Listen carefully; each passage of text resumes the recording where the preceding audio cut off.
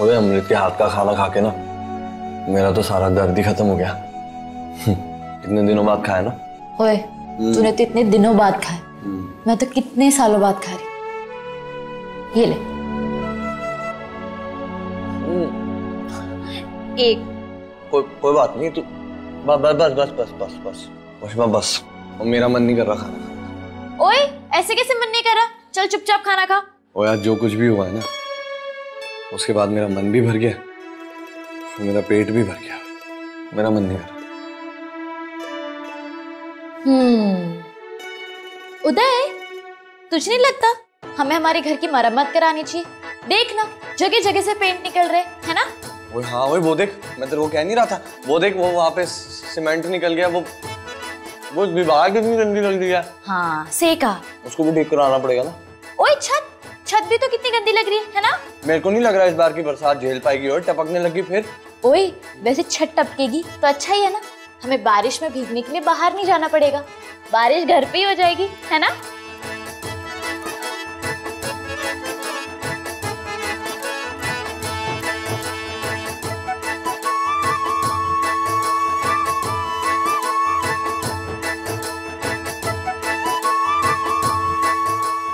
ओए, तूने सारा का सारा खाना मेरे को खिला दिया। ओए, तू अगर भूखे पेट सोता और रात को तेरे पेट से अजीब अजीब आवाजें आती तो मेरी तो नींद खराब हो जाती ना, इसलिए खिला दिया।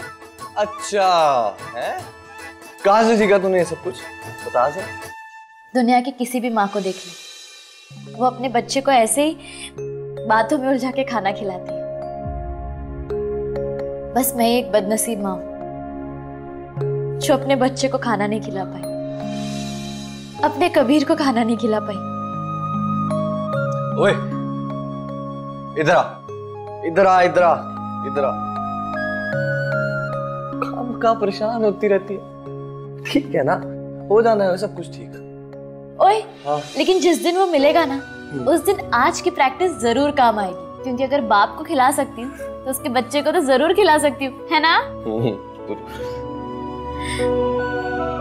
पर उदय, सब चाहते हैं कि हम यहाँ से चले जाएं, पर मैं ये शहर छोड़ के नहीं जाना चाहती। अगर हमने ये शहर छोड़ दिया ना तो हमें हमारा कबीर कभी नहीं मिलेगा। बात सुन, हम अपने कबीर को ढूंढे बगैर यहाँ से कहीं नहीं जाएंगे। और वैसे भी अब तो अमृत के साथ सारी गलतफहमियां दूर हो गई हैं, सब कुछ हल हो गया ना। और मेरे को ना पूरा विश्वास है कि रणधीर साहब और अमृत ऐसे खाली नहीं बैठेंगे, कोई ना कोई हल जरूर निकालेंगे। तू परेशान ना हो। खाना भी सारा तूने मेरे को खिला दिया ना।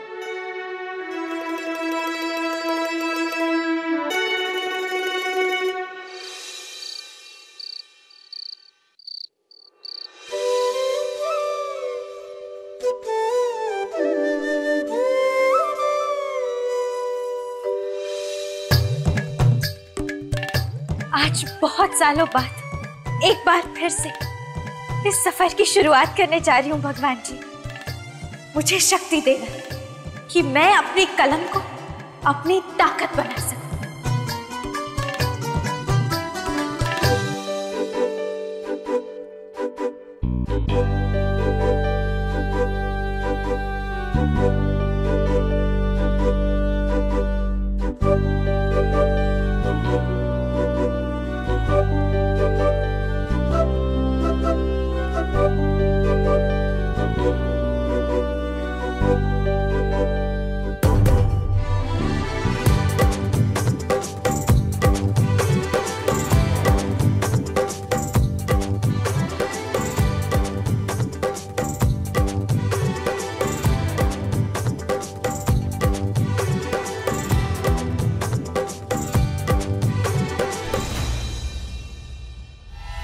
ये मेरे हाथ क्यों कांप रहे हैं? मैं लिखने के लिए हिम्मत क्यों नहीं जुटा पा रही हूँ?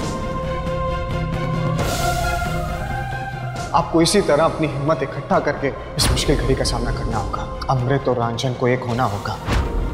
आज बहुत दिनों बाद आपके अंदर रंजन की झलक दिखी। बस आप अपने अंदर की ताकत को मत रोकिए। अपनी सोच, अपने ख्याल रंजन के जरिए दुनिया के सामने आने दीजिए। फिर से लिखना शुरू कीजिए अमृत।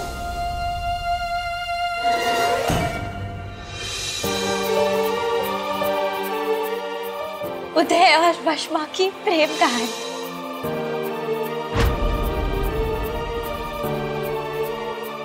ये कहानी है मजहब की दीवारों को पार कर प्यार करने वाले दो सच्चे प्रेमियों की। ये कहानी है उदय किशोर साहनी और वशमा बेग की। ये कहानी तब की है जब ना देश बटे थे और ना दिल, पर फिर भी प्यार करने वालों की राहें इतनी आसान नहीं थी।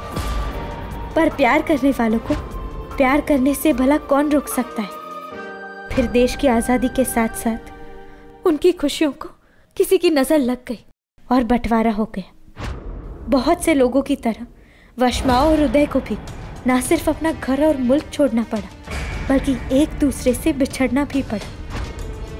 वशमा अपने उदय की आखिरी निशानी, अपना बच्चा लेके सरहद पार करना चाहती थी, पर कुछ अपनों ने मदद करने के बहाने उससे उसके कबीर को छीन लिया और उसे दिल्ली के एक कोठे पर बेच दिया। 4 साल से अपने बच्चे से मिलने की आस में वशमा खुद को समाज के दरिंदों से बचाती चली आई है, पर अब जब उसके जीवन में खुशियां फिर से दस्तक देना चाहती है, जब उसे उसका उदय वापस मिल गया है, राजमहल में इज्जत की नौकरी मिल गई है, तो कुछ लोग उससे उसकी खुशियां छीन लेना चाहते हैं। आप ही बताइए, क्या कसूर है वशमा का? उसकी जगह आपकी बहन, आपकी बेटी के साथ ऐसा हुआ होता तो आप क्या करते? ये लड़ाई सिर्फ उसकी नहीं, आप सबकी है। और अगर आप उदय और वशमा को इज्जत की ये लड़ाई जीत के एक साथ देखना चाहते हैं तो साथ दीजिए उनका। अगर कल के अखबार में छाप के ये कहानी आपके सिर्फ घर तक नहीं बल्कि दिलों तक पहुंच जाए, तो कल सुबह आप सब लोग अपने अपने घर से निशानी के तौर पे लाल रंग का कोई कपड़ा औंध के निकालिए और बता दीजिए सबको कि आप इस लड़ाई में सचमुच उदय और वशमा के साथ हैं।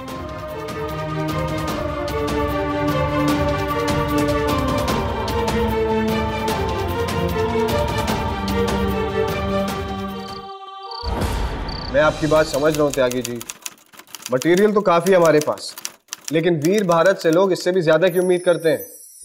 जी कम इन। क्या है ना त्यागी जी कि कल के इशू के लिए कोई भी आर्टिकल या कोई भी बात ऐसी नहीं है जिसमें नयापन। काश हम लोग कुछ अलग कर पाते। खैर, आप कॉपीज निकलवाना तो शुरू कीजिए। ठीक है।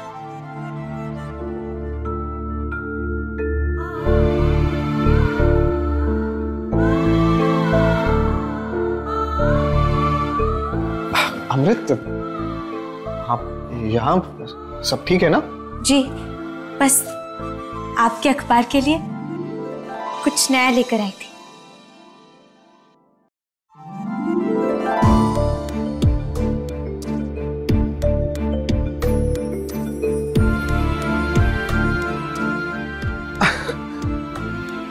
आपने कहानी लिखी?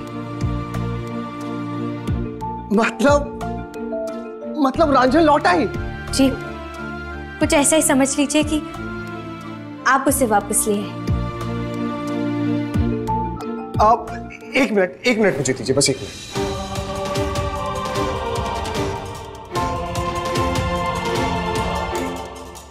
हाँ बाप, त्यागी जी सारी प्रिंटिंग रोक दीजिए आप। अरे बिल्कुल सही सुना है आपने, मैंने बोला प्रिंटिंग रोक दीजिए आप। जी, कल के अखबार में वो कहानी छपेगी जो मैं आपको भेज रहा हूँ। पर अखबार की कॉपियां प्रिंट होनी तो शुरू हो चुकी है सर। त्यागी जी मुझे कुछ नहीं सुनना, सब कुछ रोक दीजिए। मैंने बोला ना आपको, जो मैं कहानी भेज रहा हूँ आपको वही छपेगी, और वो भी अखबार के पहले पन्ने पे। जी जी जल्दी कराइए। शुक्रिया। अमृत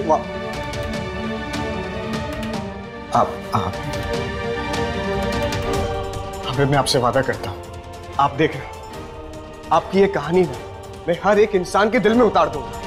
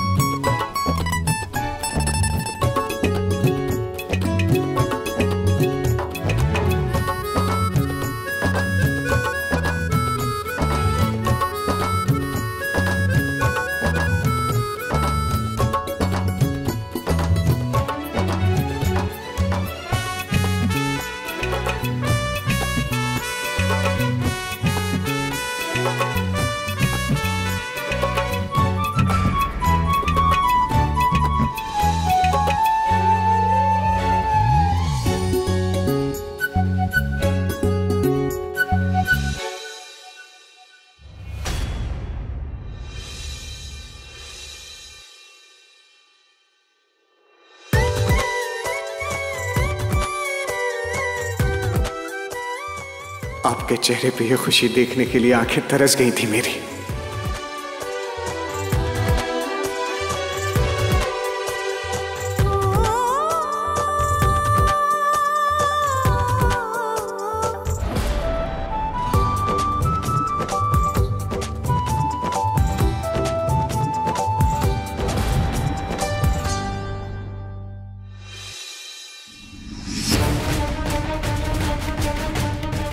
रांझन उर्फ अमृत प्रताप से ये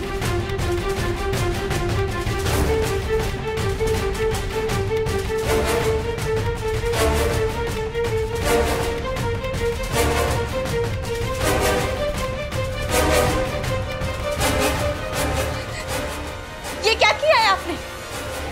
ये क्या है? मेरा नाम? लोग क्या कहेंगे, लोग क्या सोचेंगे? हंगामा हो जाएगा महल में रणधीर। ये अमृत अमृत अमृत, कहानी लिखी है आपने,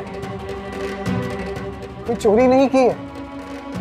और मैं तो लाहौर में भी हमेशा से रांझन को पूरी दुनिया के सामने लाना चाहता था, चाह के भी ऐसा नहीं कर सका। तो इसीलिए आज आपसे बिना पूछे मुझे ये काम करना पड़ा। क्योंकि अमृत, इस आजाद देश में अब अमृत को रांझन की आड़ में छुपने की जरूरत नहीं है। अब आप अपनी कहानियों के जरिए अपने विचारों को खुल के पूरी दुनिया के सामने रख सकती हैं। और आप देखिएगा, बहुत जल्द आपकी कहानियां हमारे अखबार की शोभा बन जाएंगी। मेरा दिल कहता है कि ये शहर मुझे एक अच्छी लेखिका के रूप में जाने, किसी रांझन के नाम में छुपकर नहीं। अमृत, मैं आपसे वादा करता हूं कि इस आजाद हिंदुस्तान में आपको हर उस बात से आजादी दिलाऊंगा जिसकी आप हकदार हैं। और सबसे पहले तो मैं पूरी दुनिया को यह चीख चीख के बताऊंगा कि आप ही वो रांझन है जो हजारों लड़कियों के सपने अपनी कहानियों में इतनी खूबसूरती से बुनती है।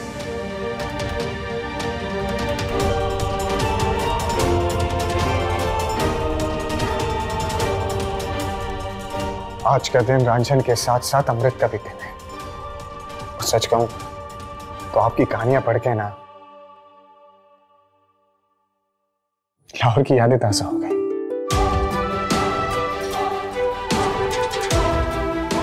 इसीलिए हमने बहुत सोचा और बहुत सोचने के बाद हम आपके लिए एक तोहफा लेके आए। रुकिए, अभी लाते हैं। ऐसे पकड़िए।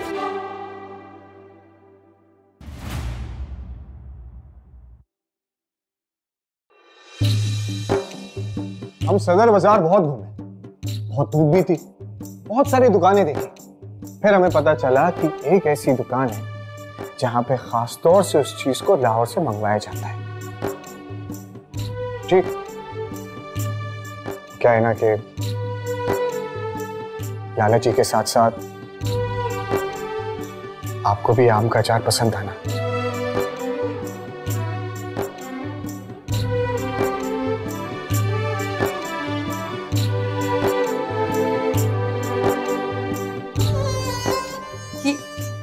ये तो अनारकली बाजार वाला भाइयों की हट्टी वाला अचार है ना? जी बिल्कुल सही कहा आपने।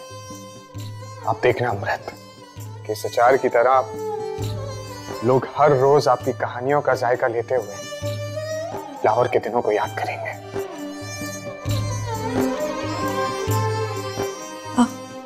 रणधीर, क्या आपको लगता है कल वशमा का साथ देने के लिए सब लाल रंग पहनकर आएंगे? जरूर आएंगे अमृत। कहते हैं कि एक कलम की ताकत तीर और तलवार से कहीं ज्यादा होती है। हमें भरोसा है कि लोग जरूर आएंगे।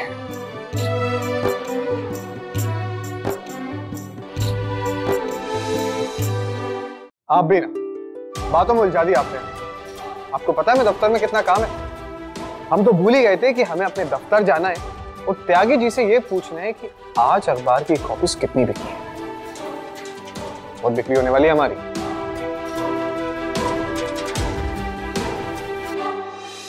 ये लीजिए।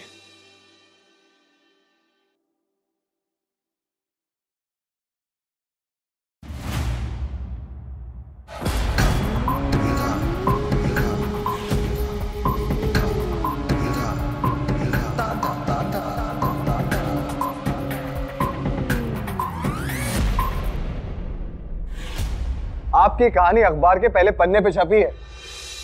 देखिए उदय, मुझे पूरी उम्मीद है कि आपकी ये कहानी ना लोगों को अंदर तक झंझोड़ के रख देगी। आप देखना, बहुत से लोग आएंगे आपके हक में आवाज उठाने के लिए। रणधीर साहब, ये आखिर में यहाँ लिखा हुआ है रांझण उर्फ अमृत प्रताप सिंह।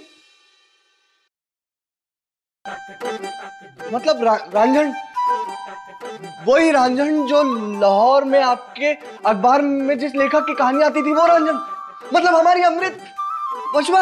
ओ ये देख, ये देख हमारी कहानी और ये अमृत ने लिखी है। हाँ उदय, हमारी अमृत हमेशा से रांझण थी और आज रणधीर साहब ने उसका सपना पूरा कर दिया। बिल्कुल सही पहचाना आपने उदय। अब आप देखना कि ये रांझण अपनी सोच से कैसे धीरे धीरे पूरे समाज की सोच बदलेगी। आप लोग बेफिक्र रहें, लोग जरूर आएंगे। क्या बकवास कहानी है ये? बकवास नहीं है भाई, कितना कुछ सहा होगा इस लड़की ने। कोठे पे काम करना, अपनी इज्जत बचाना, ये सब आसान काम है क्या? और अपने बच्चे को भी ढूंढ रही है, इतनी तकलीफें उठा रही है। एक तो बच्चा छिल लिया बेचारी का, ऊपर से नौकरी से भी निकाल रहे हैं। भाई मैं तो नहीं जाऊंगा, ना अपने घर वालों को जाने दूंगा। बताओ क्या क्या लिखते हैं ये लोग, हमारी बहू बेटियों पे क्या असर होगा?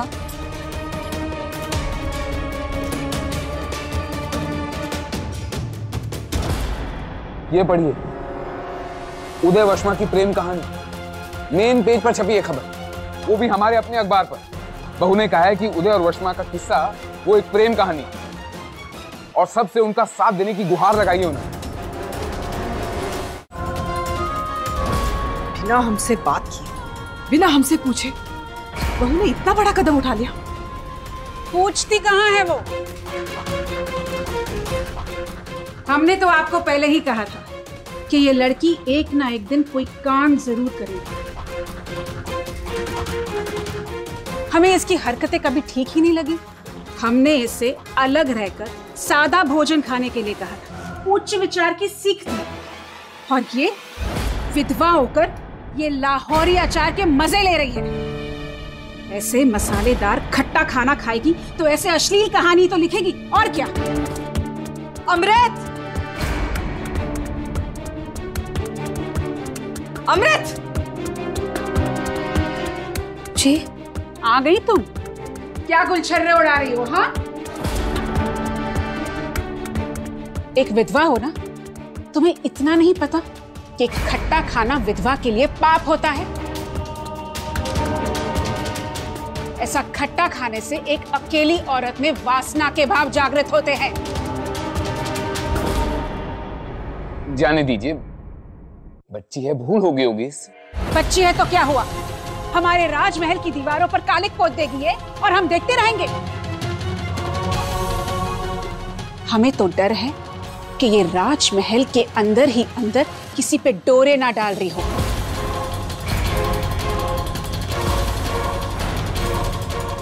लगता है पति के मर जाने के बाद इसके अंदर की आग बुझी नहीं है।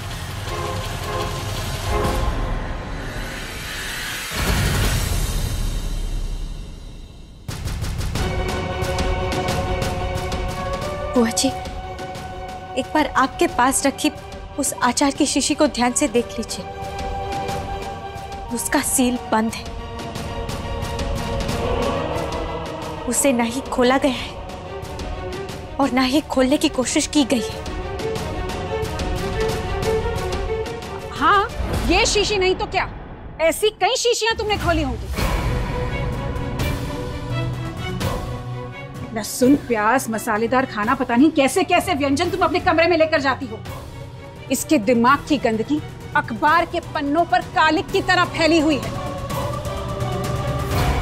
ये देखिए, इससे बड़ा प्रमाण आपको क्या दे इसके चरित्र का। कितनी बेशर्मी से हमारे खानदान का नाम उछाल रही है ये। रांझण उर्फ अमृत प्रताप सिंह, तुम्हारी इस कहानी में हमारे राजमहल के प्रति विरोध और विद्रोह की बू आ रही है, और ये हम बर्दाश्त नहीं करेंगे। मेरी बात मानिए भाभी, अब तक आपने इसे सिर्फ आंगन से बाहर निकाला है, अब समय आ गया है इसे राजमहल से धक्के मार के बाहर निकाल दीजिए।